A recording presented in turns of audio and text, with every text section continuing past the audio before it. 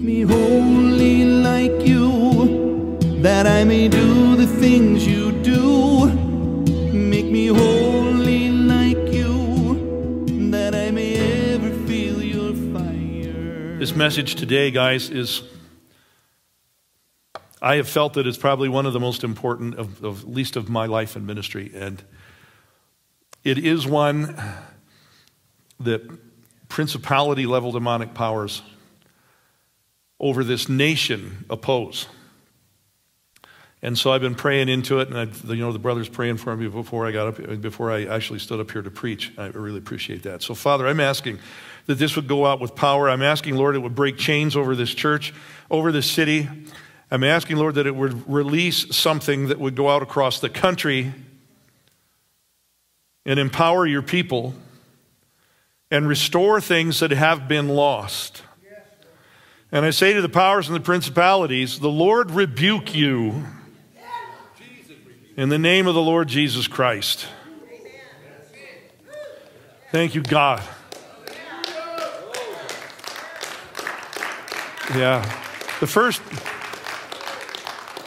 first book my father ever wrote was The Elijah Task. I was in high school when he wrote that book. It's a classic. It's still out there.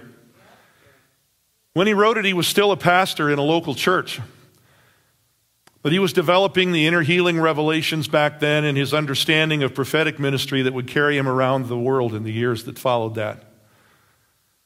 Foundational to the prophetic message that he called the Elijah Task. This is how he defined the Elijah Task, the prophetic task for our day. This is how he defined it from the beginning, from Malachi 4, 5, and 6, which reads, "Behold, I'm going to send you Elijah the prophet before the coming of the great and terrible day of the Lord." Now listen, before the Lord can return, he will restore the hearts of the fathers to their children and the hearts of the children to their fathers, so that I will not come and smite the land with a curse.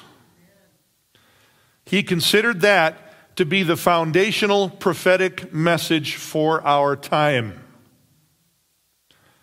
Not long after that, he left the pastorate to found Elijah House.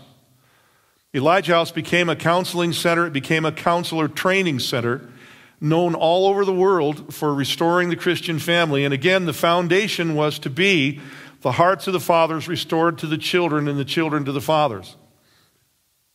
The Malachi 4 mandate was to be my family legacy. It was to be our family inheritance for life and ministry. And when we planted this church nearly 29 years ago, the Malachi mandate was foundational to us as a church. That was foundation here. And for many years, we enjoyed an ongoing connection in this place of young and old walking together, fathers in Christ, adopting young people who were fatherless and walking together, fathers in Christ, adopting fatherless sons and daughters, worshiping and ministering together. And my father was a great man. He overcame a broken and hideous upbringing, really, to receive a revelation from God and to understand and craft an approach to inner healing and life transformation that has changed uncounted lives all over the world. He passed an unshakable faith and a legacy of understanding to me and my siblings, but his lingering brokenness from his own upbringing rendered him unable to fully put into practice what he taught in relation to us, his children. He could give it to the world, but he was never able to fully connect with us, his children. And so by the end of his life, I'm just laying a foundation, a background for some of this. By the end of his life, his Parkinson's disease weakened him. There was a tearing. Until before he passed away, there were no longer any of us family members associated with Elijah House. And on several occasions, he so wounded me personally that a rift was opened. Our legacy seemed taken from us. And that sets the stage for a lot of what I'm saying today. The hammer blow came here to this church 2.5 years ago when 18 years of co-laboring with my own son came to an end. It seemed that my father's legacy that which he had worked his entire life to leave as inheritance to his children had been cut off. Again, Malachi prophesied, he will restore the hearts of the fathers to the children, and the hearts of the children to their fathers, so that I will not come and smite the land with a curse. And here's the rule, here's the principle. When you reject or cut off the legacy of the fathers to the children, when you cut off the inheritance, then what happens is you cut off the power of the anointing. You cut off the blessing that would come with it. And that principle, that's troubled me for a long time, and not just for myself and my family. I've never let go of the Malachi 4 mandate. I have never let that go, and I never will. It is my inheritance, and I will not surrender it. It is and it remains a foundational calling for this church. More than that, the Malachi mandate is key to revival in our day. And I'm not hearing it being preached anywhere. It's the foundational key to revival in our day. It is key to the redemption of an entire culture. It's a major word that the prophets should be proclaiming, and I'm afraid they're not. I hear all kinds of other things being preached. I'm not hearing that. And yet it's the last words of the Old Testament. This restoration, I mean, Jesus can't come till that happens. This restoration of holy connection between the generations must come before the Lord will return. If it doesn't, the curse remains. 10 or 15 years before my father passed away, after we had been alienated and distanced from one another for a time, the Lord told me to reconnect with my father. And I obediently did. Not long after that, my father was looking forward to his homecoming to the Lord. He realized that he was getting old, and he realized that he needed to pass the mantle somehow. That's what he was pondering. Passing the legacy to the next generation. And so he sat down, he talked with me, he asked me if I would carry, and he was almost kind of almost apologetic about it, kind of humble about it. He asked me if I would carry his prophetic mantle when he was gone. And I told him that I would, because I wanted to honor him. But my guard was up. And I know that I didn't fully receive it at the time. In fact, what I told him was, I said, yes, Dad, I can do that, but because my guard was up, I told him that I would do it, but I said, Dad, you got to know that I'm not part of the prophetic movement.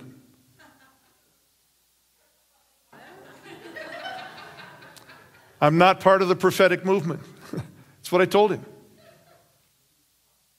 And I think now that was a mistake.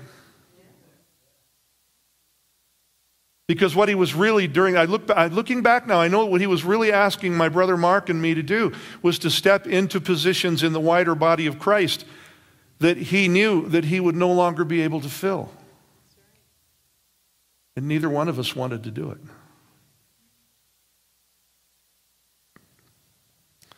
And then later, by the time he passed away more than 3 years ago, some things had happened between us that were so hurtful to me that I had erected some pretty high walls once more.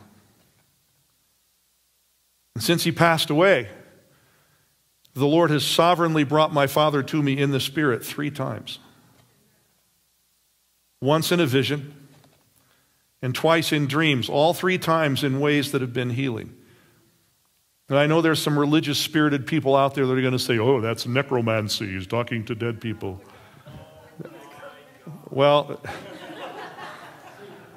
so for the sake of those who would take that stance, let me clarify some things. I didn't initiate those encounters. Because to do that would be forbidden occult necromancy. Those encounters were initiated by God's sovereign hand in the same way that I think God sent Moses and Elijah to meet with Jesus on the Mount of Transfiguration in the presence of Peter, James, and John. God initiated those things. And I don't want to take time to describe those encounters. That would be personal for me in a public setting like this. But I want to tell you that in those encounters with my father, there was forgiveness, there was repentance, and there's been healing.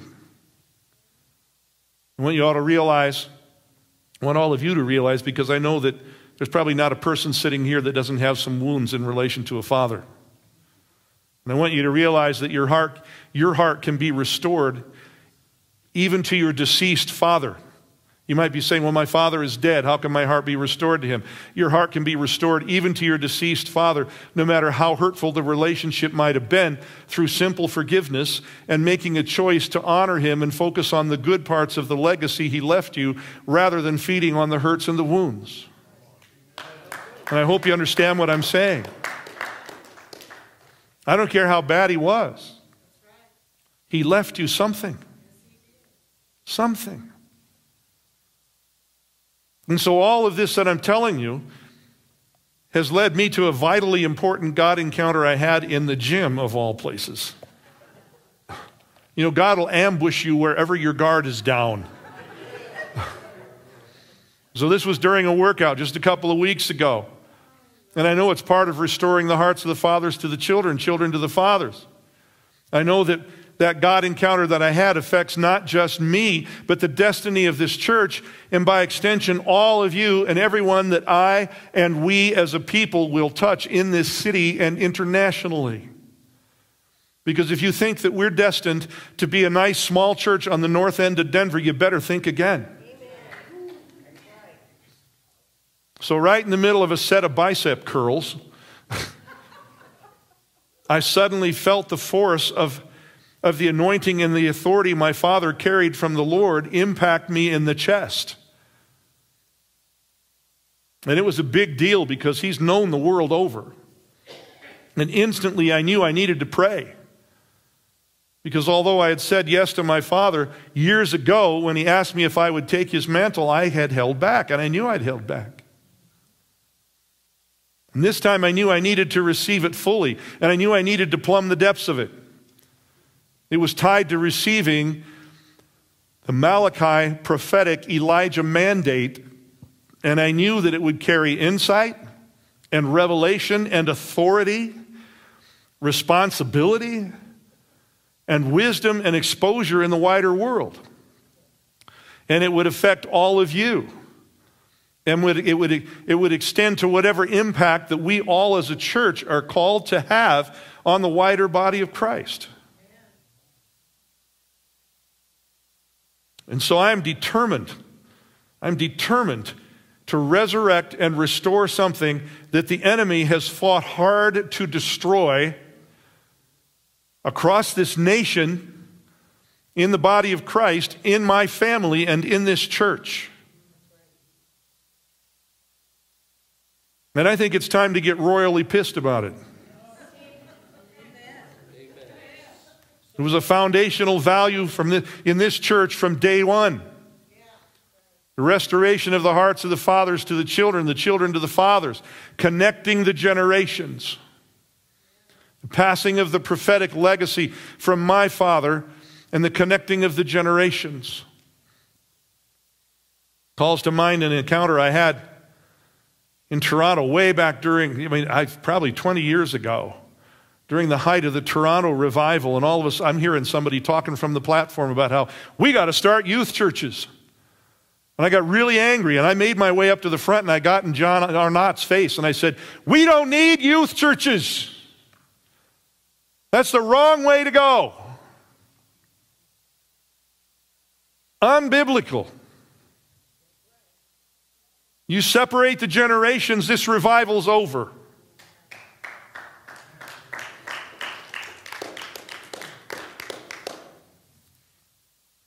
See, unless the Malachi restoration happens, the land labors under a curse. The anointing is hindered. Full release of revival cannot happen. And I've said, and I'm in print saying it, never again will there be a revival that affects or touches only a single generation. That is not God's plan. God never intended the generations to be separated. God's vision was always for the generations to be connected and to move together in oneness. From the very beginning, when God first called Israel out of Egypt, he established a 3-generational connected vision. And it was founded on the inheritance, and this is where I'm probably going to get in trouble in this culture, and I don't care, have at me. An inheritance passed down through the father's line. The hearts of the fathers restored to the children. Deuteronomy 6. This is how far back it goes. Now this is the verse, starting at verse 1. Now this is the commandment, the statutes, and the judgments which the Lord your God has commanded me to teach you, that you might do them in the land where you're going over to possess it. Listen, so that you, your son, and your grandson might fear the Lord your God, to keep all his statutes and his commandments which I command you all the days of your life, that your days may be prolonged. You, your son, and your grandson, the male line through the fathers. You break that and you're done. Verse 3, O Israel, you should listen and be careful to do it, that it may be well with you and that you may multiply greatly, just as the Lord, the God of your fathers, has promised you in a land flowing with milk and honey. Always, throughout the history of God's people, it was a heritage and an identity to be passed from father to son through headship, through the father's line, generation after generation, releasing blessing and power upon families, peoples, and nations. If you want to argue about that, you argue with the boss. Never did God envision the generations to walk separately. In Acts 10, the Roman centurion Cornelius came to the Lord with his whole household. In Acts 16, the Philippian jailer came to the Lord with his whole household.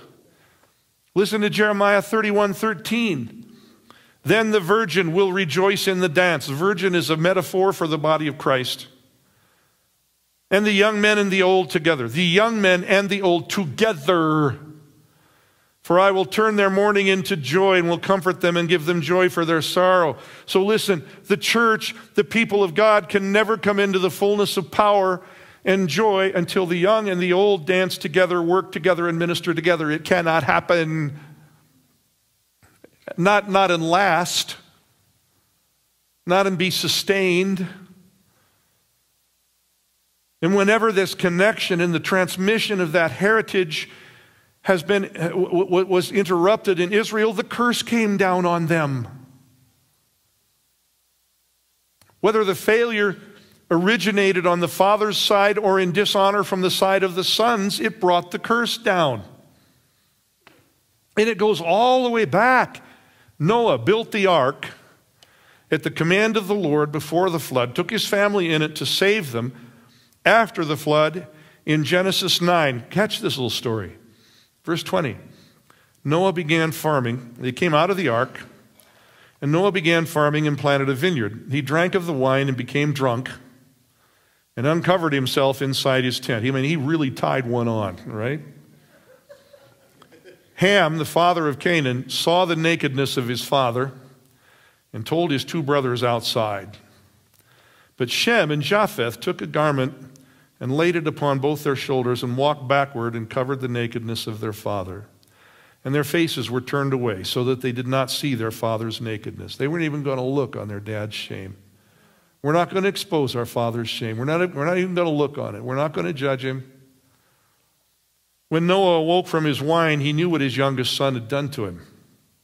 So he said, "Cursed be Canaan. A servant to servants he shall be to his brothers." He also said, "Blessed be the Lord, the God of Shem, and let Canaan be his servant.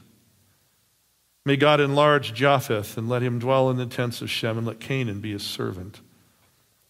So what you get here is the dishonor shown to a father, even when it was deserved, resulted in a curse on generations of the son who dishonored him. The sons who covered their father's shame received blessing. Fast forward. When the disconnect happened between King David and his sons, David, my estimation, King David was too consumed with being king. And he wasn't connected enough with his sons. Besides that, he had a whole gaggle of them because he had too many wives. So he got disconnected from his sons. And it resulted in an incestuous rape. Go read the story. So later on, his son Absalom got into a rebellion. Started winning over the hearts of the people. My dad's not listening to you, but I'll listen. So he wins over the hearts of the people, and he foments a rebellion, tries to take the kingship from his dad. And that led to a battle. Absalom actually drives his dad out of Jerusalem and assumes the throne. David has to bring his army and drive Absalom out. He issues orders that Absalom not be killed, and Absalom gets killed anyway.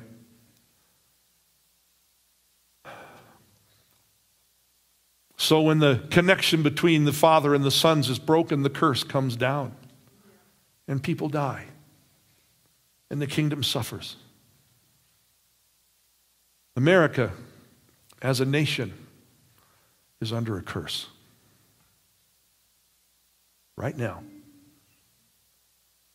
And the curse is growing. And the cause, the reason for that curse is found in Malachi 4, 5, and 6, where both the promise and the warning are found. I'm going to read it again. Behold, I'm going to send you Elijah the prophet. That's the promise part. Before the coming of the great and terrible day of the Lord, he will restore the hearts of the fathers to their children and the hearts of the children to their fathers, so that I will not come and smite the land with a curse. Well, first, God promises that in the last days he'll bring about a restoration of fatherhood. He'll send a prophetic voice in the last days. That was my father's vision. I think even he lost sight of that before the end. But it's my heritage. That's what the Lord blasted into my spirit in the middle of a set of curls. The hearts of the fathers restored to the children, children to the fathers. Absent that, absent a restoration of fathers functioning as fathers, a curse rests on the land. Well, from approximately the 1960s, when we baby boomers, people who were born in the years following World War II, when we rejected the culture of our parents and we effectively dishonored them, you got to follow me through this, people. We effectively dishonored, we trashed their morality, didn't we? We trashed their concept of covenant. We trashed their sense of duty. We trashed their idea of order in the home. We trashed their idea of how authority works. I find it really weird that I am now well past twice as old as the people we weren't supposed to trust. Remember? Don't trust anybody over 30. That was the cry. And since then, we've seen the value of male influence and maleness itself devalued and even despised. And that's been accelerating ever since that time.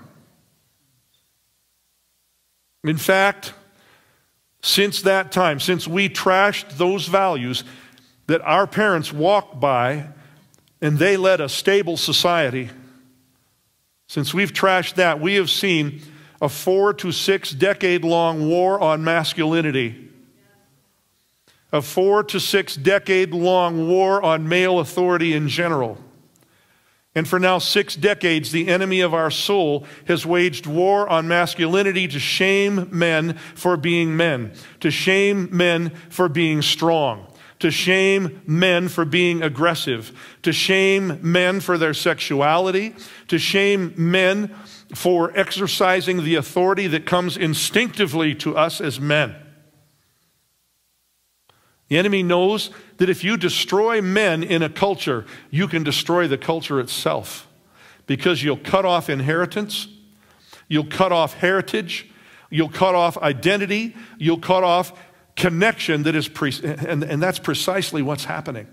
Because scripturally, identity and heritage are passed through the male line. Why do you think that every genealogy in the Bible is traced through the male line?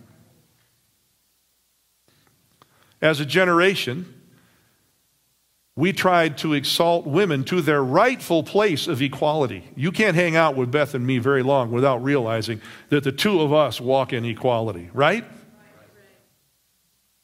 But as a generation in this culture, sick culture, what we did was we tried to exalt women to their rightful place of equality, but we did it at the expense of tearing men down.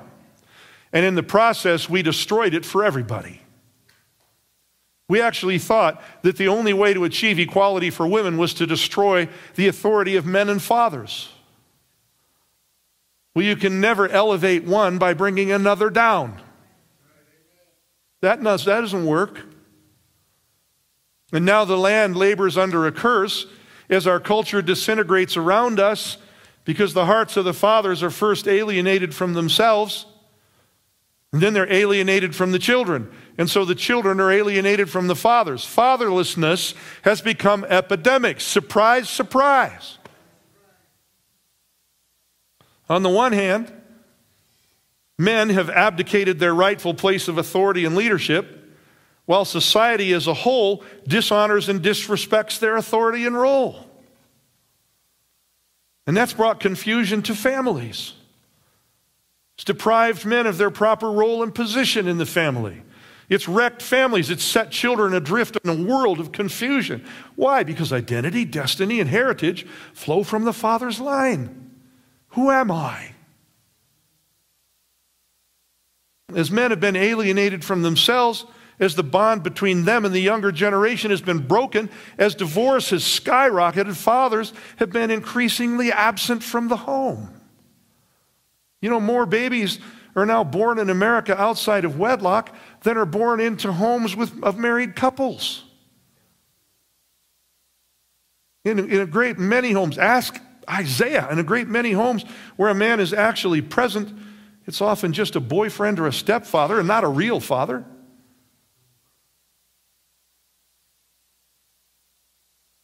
We've lied to women, telling women that somehow they can be all things to their children. And in the process, we've weakened and crippled the women. You know, as a father can't be a mother can't be a father. Stop lying to ourselves. A mother can't father a son any more than a father's equipped to nurse a baby. I mean, we have nipples, but they don't work. I mean, come on. How stupid are we? You know, Scripture clearly teaches that while a mother's teaching and a mother's nurture and a mother's influence are essential, identity and destiny come through the father. That's true. That's true for both sons and daughters. Every genealogy in the Bible, I've said it, traces lineage and inheritance through the father's line. But since the 60s, because of this disconnect I'm talking of, we've seen the structure of society crumble. So we have sexual dysphoria. We have confusion. When in history have we had this confusion? This sexual confusion that's become so epidemic. And rather than recognize and address the root cause of all this, in all this fatherlessness, the culture wants to call it normal. It's not normal. We have men who think they're women and women who think they're men. Or people who don't know what they are. while sexual abuse and pornography have increased exponentially, as fatherlessness has increased, sexual confusion and perversion have increased in lockstep with it. And crime is running out of control. It's become fashionable even to, and listen to this one. You wonder why our nation is under a curse? It's become fashionable now to despise the founding fathers of our nation and trash them because they failed to see the implications of the revelations they received that had to do with all men and women being created equal and having the right to life, liberty, and the pursuit of happiness. Well, their culture blinded them to the full meaning and application of what they'd received, and so some of them were slaveholders. That's true. That happened. They were sinners. But that doesn't give us the right to trash them and dishonor their legacy and invalidate them altogether, and do that without consequence, not without bringing the curse upon us. You understand what I'm saying? That's crazy. They were the fathers of our nation. You can't dishonor them without bringing the curse. You focus on the good they gave us, and you forgive the rest. Disconnect our hearts from the legacy they gave us, and we activate the curse, and it's going on right now. You can go down to Denver Metro, right now, go to college at Denver Metro, and you'll hear that going on.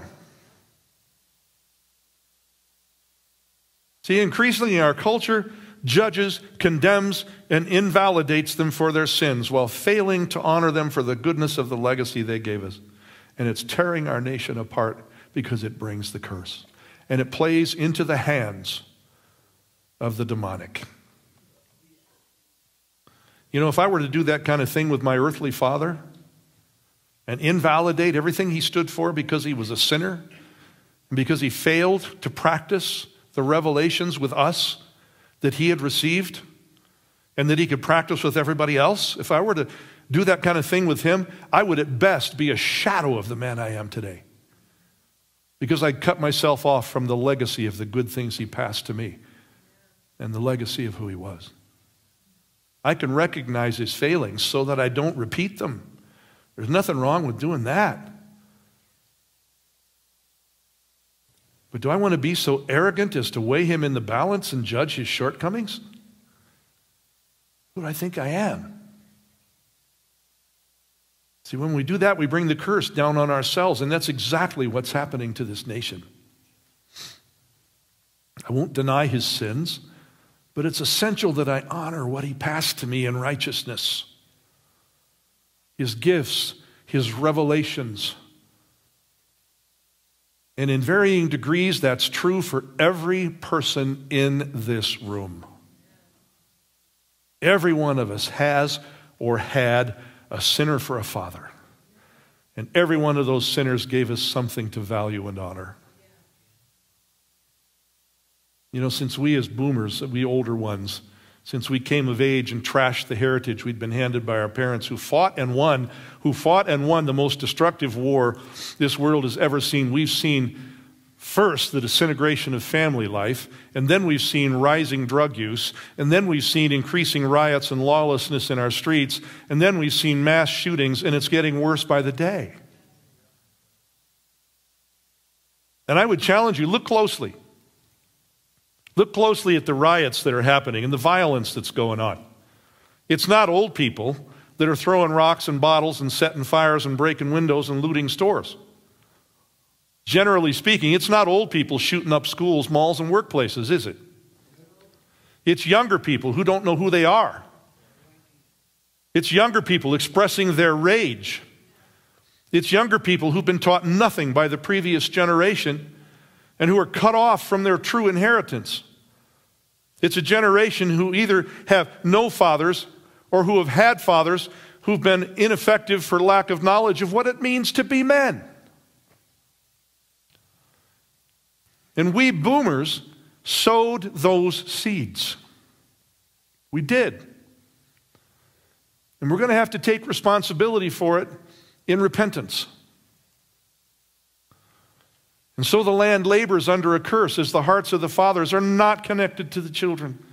And the hearts of the children are not connected to the fathers. It's a generation who don't know who they are. It's one of the reasons so many young people choose gangs. It's identity. Church attendance has catastrophically declined in this church, at least in part because men don't know what it means to be godly men, and so they don't lead their families in real spirituality. You realize how Ephesians 6:1 through 4 actually reads? Check this out. Ephesians 6:1, children, obey your parents in the Lord, for this is right. Verse 2, honor your father and mother, which is the first commandment with a promise. So children are commanded to honor and obey both parents, mother and father, with a promise.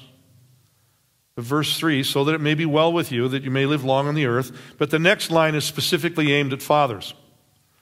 Fathers, do not provoke your children to anger, but bring them up in the discipline and instruction of the Lord. So it says, mothers nurture, mothers can discipline, but it's primarily the role of a father to discipline and instruct as part of imparting identity and purpose. And I've looked at whole generations of people that gave instruction and discipline to the mother while the fathers abdicated. It's the father's responsibility to discipline and instruct.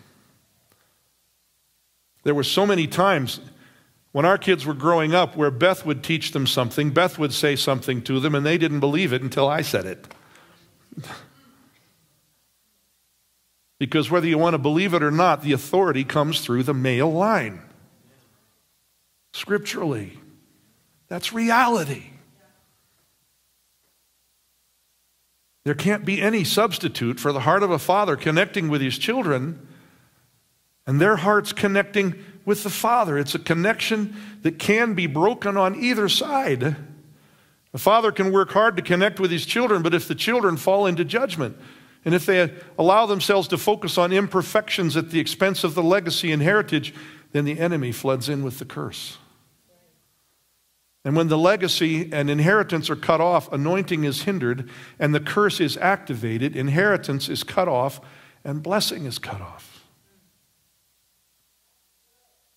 Really? We boomers, I know I've said some of this before, but I'm going to drive it home. We boomers broke the connection from our side when we failed at honoring our parents, and that's been passed on to succeeding generations. And then we moved on to fail at discipline and instruction of our own children because we were too focused on ourselves. I mean, some of the succeeding generations, we called them the Generation X or Generation Z. Well, we were Generation Me. That's what they called us. I can still remember some of the monumentally stupid things we said. To thine own self be true. What brain damage. How dumb were we? If it feels good, do it. Good God.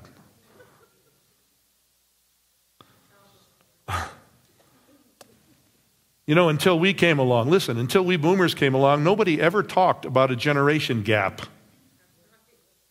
It didn't exist. At no point in the history of the world or of our nation did anybody ever talk about a generation gap. That happened on our watch. We created it. We let it happen. We made it happen between us and our own parents, and we let it happen between us and our children. And you want to say, where's the solution? And I think it's obvious. What we need in the body of Christ is a restoration of the Father's heart, capital F. We need fathers in Christ who will rise up and take their places to release life into those who are fatherless and into the body of Christ. Because the Father's heart releases life. The Father's heart is, I'm not talking about, when people start objecting to this, they want to somehow paint men as being the great danger in the world. All of the world's problems arise from white men, That's what they'll teach you down at Metro. I mean, really, I'm serious. But the real heart of the Father sets people free. It releases life. It's authority to release life, to set people free, to grow into who they are. And I'm not talking about domination or control. It's what releases people to become who they are. It's like pouring fertilizer out on a field and enabling it to grow. It's not domination or control. You know, Paul fathered Timothy in the Spirit, and it released him and freed him and empowered him into his ministry as bishop of the church in Ephesus. And when Timothy began to falter, Paul, because he had a relationship of fathering with him, had the authority to come and kick Timothy's butt and say, get off your butt and do your job, Timothy. Remember that? Go read the book. He fathered Titus in the same way. And when Corinth began to get out of line, he could come to Corinth and say, I was your father. Listen to me. Begin to issue corrections. Where fathering goes, life is released, wisdom is released, freedom is released, power is released, blessing is released, destiny is released. Elisha, when Elijah was taken into heaven, remember? Elisha cried out, my father, my father. And he received Elijah's mantle, and he received the double portion in power and anointing. I'm getting so into this, I'm messing my voice up here. So when I look at the body of Christ and the fathering heart being released to the body of Christ, I want to say the body of Christ doesn't need more showmen. We don't need pastors functioning as CEOs of corporations. We don't need performers. We don't need more motivational speakers. We need fathers.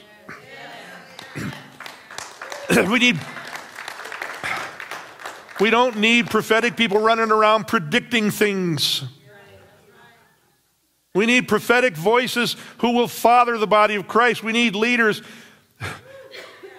We need leaders who live not for the sake of their own careers or their own success or their fame or recognition, but who live for the Lord's sake and for the sake of releasing life into the people they lead.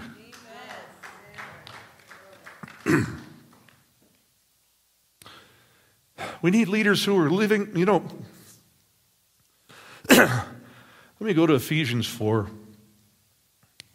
Ephesians 4 is 11 and the verses after. It's all about equipping the saints for the work of ministry. Paul wrote about that. And I want you to know Ephesians 4 goes well beyond just teaching skills and models of ministry. There's an impartation of heart and life involved. Ephesians 4, beginning at 11, it reads, He gave some as apostles, Jesus did, and some as prophets, and some as evangelists, and some as pastors and teachers, for the equipping of the saints for the work of service. By the way, I'm getting real tired of hearing about the fivefold ministry, because I'm sorry. It just sounds empty to me anymore. It's like, here's a form. Go work with this form and everything will be right. I'm sorry. It doesn't ring with the Father's heart to me. Anyway, for the equipping of the saints for the work of service, to the building up of the body of Christ, until we all attain to the unity of the faith and of the knowledge of the Son of God, to a mature man, to the measure of the stature which belongs to the fullness of Christ. As a result, we are no longer to be children tossed here and there by waves and carried about by every wind of doctrine, by the trickery of men, by craftiness and deceitful scheming, but speaking the truth in love, we're to grow up in all aspects into Him who is the head, even Christ. See, too often, that's been interpreted as impartation of skills and methods and models for doing ministry and putting forms in place.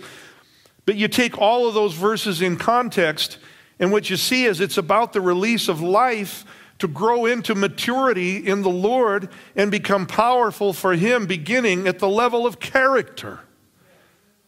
It's about becoming something.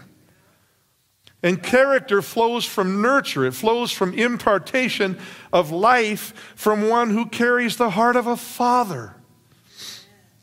A lot of the church is drowning in equipping seminars and training courses and how-to. We're going to those things hoping to find life and destiny and purpose there, and it's all good stuff.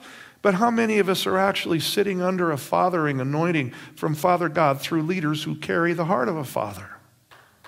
Hello?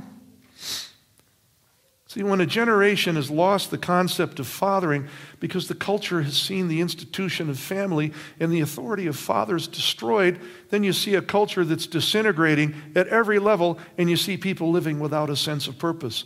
And then you see them real disappointed with church. And you see mental health deteriorating. And you see depression afflicting increasing numbers of people. And you see violence escalating, particularly among the young.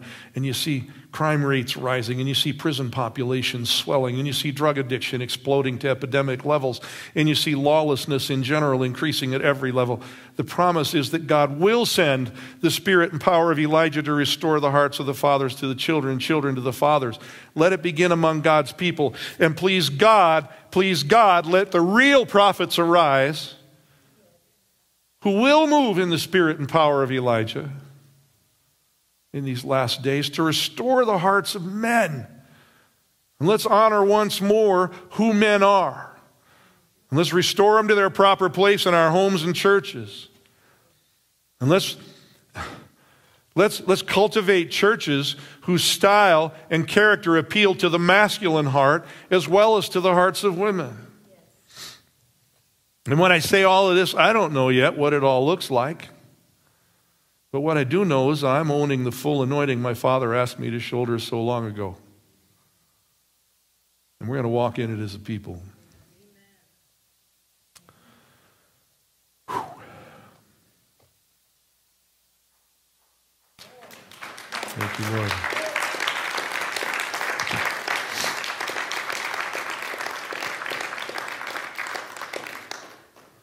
Oh, my Lord, breathe on me, touch my eyes and make me see. Wake me, Lord, from my sleep to hear you